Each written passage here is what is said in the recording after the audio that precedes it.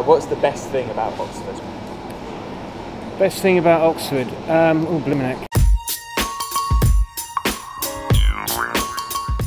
Best thing about Oxford, I think, is the atmosphere. You get a sense of people interested in things, and it's a huge variety of things, from academia to music to art. Rather obviously is the fact that it's got a university history. There are many lovely buildings. You have to go looking for them occasionally, but beautiful buildings and beautiful parks as well. We've got some really different types of people here, and it's quite a small city, so you kind of have that small town feeling, but then the multiculturalism at the same time. There's the Pitt Rivers Museum, which is linked into the Natural History Museum down in Oxford, so you've got a wide range of cultural things from all over the world, and you've got a few dinosaur bones and stuff as well, so great for taking the kids on a rainy day. It's so pretty. It's really pretty. History and pretty.